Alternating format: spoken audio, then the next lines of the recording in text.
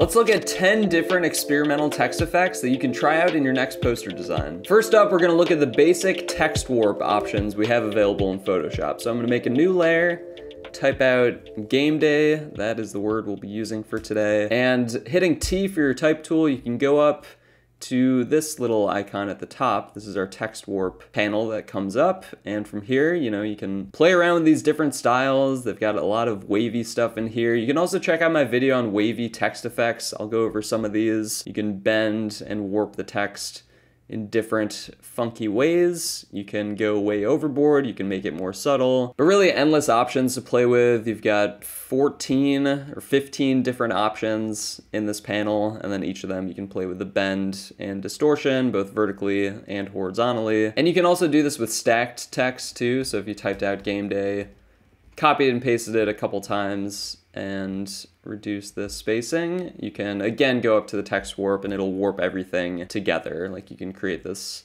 wave effect throughout the whole thing, and we can set this to go behind our cutout. But you can imagine some kind of poster that has some interesting wavy text in the background. Next up, we're gonna look at stretched text effects. So again, we'll type out game day. I should probably just keep a layer of game day available. I'll duplicate this one so we don't have to go back. So for stretching text out, first you're gonna wanna convert it to a shape.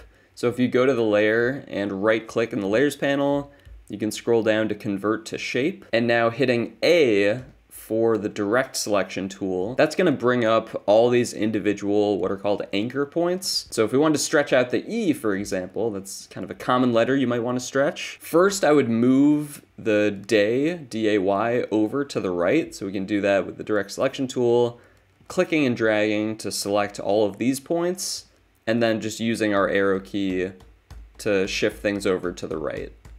And something like this, and then if we want to stretch out the E, I would select all of these points, and again, you can do this by clicking and dragging and making a box, and as long as these points are selected, we can now click and drag these over to stretch out the E. And we can even line up this middle one, just if we want to go for some kind of effect like that. And you can bring the day closer, close this gap. Next up, we're gonna look at some overall spacing you can play with in interesting ways. So again, we'll start with this game day text. The first spacing type, I would go super close together. So you can mess with this dial right here. This is in the character panel. You can lower it to basically squish the letters in close. And I'm gonna make it so there are no like weird gaps. So this gap right here between the D and the A is a little bit annoying. So I'm just gonna select the D and decrease the spacing from there just to close that gap some more. And then same thing with this A and Y. I'm gonna highlight the A and bring the Y closer in. So we've got this tight together game day text, and from here you can actually play with some negative spacing as well. First I'm going to blow this up a little bit, just transform Command T. But if you wanted to make like a rectangle around this, we can take our rectangle tool, let's make a new layer below it, and I'm just going to fill a rectangle with black, and I'm going to draw it out across the whole thing. So something like this, and we can center it on the game day text. But now if we set the game day to white, you now have this interesting negative space you can play with, especially if we blow it up, get rid of any lines. So really, like on first glance, you might just see like some random black shapes, but it actually creates the word game day in the negative space. So that's always a fun way to play with spacing. The other way I like to play with it is through like text justification and basically spreading out text equally. So I'll show you what I mean. If we make a new layer, let's draw out a text box. So I'm gonna draw out something like this. And for this, we're gonna use the word McDonald, which is Rowan's last name. So this is our player, Rowan McDonald. I'm just gonna type out McDonald. And for the text, for the character panel, or actually the paragraph panel, we're gonna change the justification to this one all the way on the right. So this is gonna make it so the letters are equally spaced on whatever line.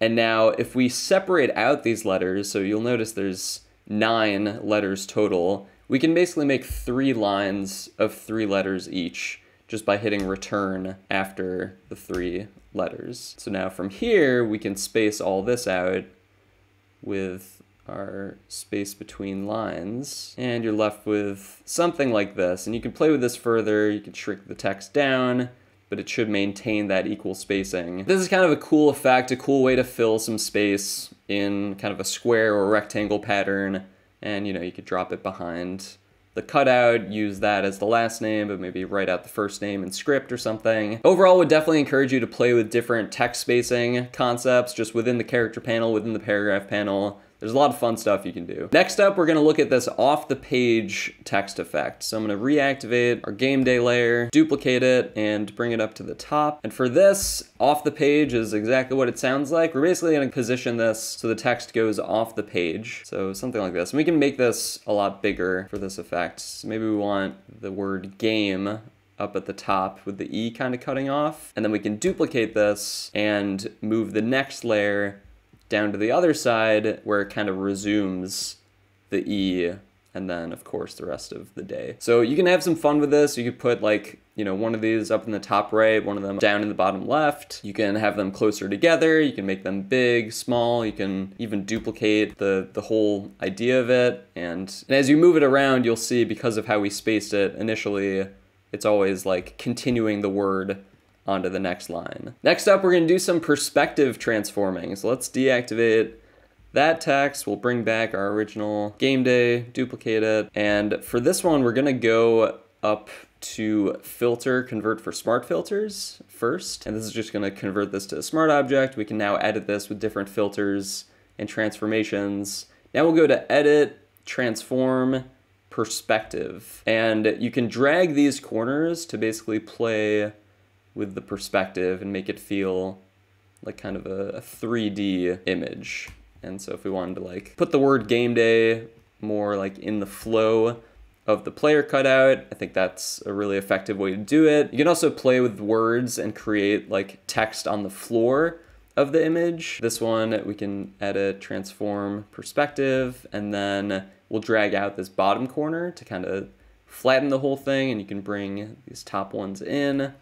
But you can see playing with this would give you some kind of floor option for your player to stand on. Next, we're gonna look at some blur and smudging effects. So let's take our original text again. And for this one, I'm going to, let's blow it up a little bit. Let's also convert this one for smart filters right off the bat. And then we're gonna go to filter, blur, blur gallery, actually, and then we'll go to field blur. And field blur basically allows you to pick different points and blur them in different ways. So if we wanted to like blur the G a lot, but then we make another point just by clicking between the A and the M, we can lower the blur on this part of the word. And you can see basically just messing with the blur in different spots can create this interesting kind of variable blur effect. So have fun with that, play around. And to take this blurry text a step further, we can go up to filter liquify, and we're just gonna create some like little smudges on the edges of the letters. So I'm gonna zoom in. We can lower our brush a little bit, but we want this first top left forward warp tool, and just ever so slightly, I mean like that I would say is too much. Maybe just taking the edge of the brush and bringing out that smudge. You can do the same with some of the lower parts of the letters, but just playing around and kind of giving it the smudgy blur feel. There's the smudgy blur effect. We're gonna move on to displacement maps, and this is pretty simple. We can even do it on this same layer, but if you go up to filter, distort, displace, you can mess with the horizontal and vertical scale. I think starting with 10 makes a lot of sense. I typically just keep these settings the same, but you're welcome to play around with those as well. We'll hit OK, and now what we're gonna do is map this displacement to a specific Photoshop file or a texture. So we'll double click on our texture, and you'll see it creates this fuzzy distortion on the whole thing. And we can play with this. If you wanna double click displace, we can like re-edit the horizontal and vertical scale if we wanted it more or less, but like if you only wanted it at 5 each way, You can hit OK, go back to the texture, and you have a slightly more subtle version of the effect. And this displacement map idea can basically give you unlimited text effects and variations, and it's worth experimenting with really whatever Photoshop files you have on hand. Sorry for all these lines going across my face, by the way, the blinds are attacking me. Next up, we're gonna look at a pixelated text effect. So let's bring back our initial game day text, and for this one, let's go back to filter, convert for smart filters. We are gonna now go down to filter, pixelate, and then mosaic. And you can see mosaic just naturally gives it this pixely feel, but you can adjust the size of each of the squares and make the effect more or less dramatic. But now to make this like solid pixels rather than kind of fading pixels, we can drop a threshold adjustment layer on top of this. So let's go down to our adjustment layers. Let's go to threshold, and you can see that when you move this dial around, you can kind of play with how much it's pixelating it and exactly what the effect is doing. So something like this, and you can adjust back to the mosaic just by double clicking in the smart filters. If you wanted to reduce the cell size down to 5, for example, you can get a slightly different pixelation on the text. Next up, we're gonna look at some glitch effects. And for glitch effects, there's a variety of ways you can go about doing it. You can have more or less control over how the whole thing turns out. But to start, if you wanna do it all kind of manually, let's duplicate this layer so we can come back to it. Let's rasterize it by right-clicking and going to rasterize type. So this is converting the text into just an image, basically. And now from here, we can take our rectangular marquee tool, M is a shortcut. You can just start drawing out rectangles. And then if you shift to the move tool, V, you can hit shift and hit the arrow keys to start moving things around. And then you can just kind of repeat this process with different parts of the image that you want to kind of glitch out. So that is one method to do it manually. The other way you can go about doing it a bit more automated is if you want to duplicate this layer again, this time convert it for smart filters, and you can go to stylize wind under filter and then set the method to blast, hit OK. And this kind of gives more of like a skinnier glitch effect. The problem is you don't have a ton of control over exactly, how these lines look, the width of the lines. But you could also reapply this effect if you go back up to filter, wind, and give it another blast. And you can play with the other settings as well. You'll see this kind of gives a different feeling glitch effect as opposed to the individual rectangle movements. Third way you could go about doing it if you want to delete these smart filters for now, go back up to filter, you can go to distort and wave. If you set the wave type to square and keep the number of generators relatively low, I would say amplitude between 14 and 15, you can see in this preview what the wavelength is doing when you adjust these dials. So something like this, and it just kind of like creates a crease and sort of a square wavy pattern with the text. The last effect we'll look at today is this Liquify text effect.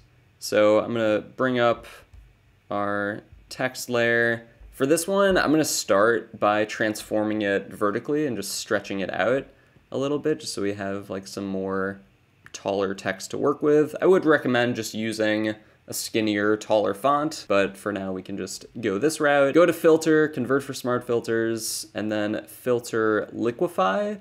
We're basically gonna drag down all of these points from the game day text. So I'm gonna take a pretty big brush, and again, having it set to this forward warp tool, we can start extending downward just the bottom parts of all of these letters. Actually, no, let's use a smaller brush and just get more refined with our selections. But you can see this is just stretching the text all the way down, and you can play with this as you see fit. So we'll stop there for now, but you can keep playing with yours. And we can do some more interesting things to this, like if you wanted to fade out the bottom, you can drop a mask over it and just go to your gradient tool. We can do a black to transparent mask and just click and drag upwards, so we kind of have it fading out. And if you wanted to blur this whole thing, you could do that as well. Combine this with some of the other effects we went over, but you could also just do a Gaussian blur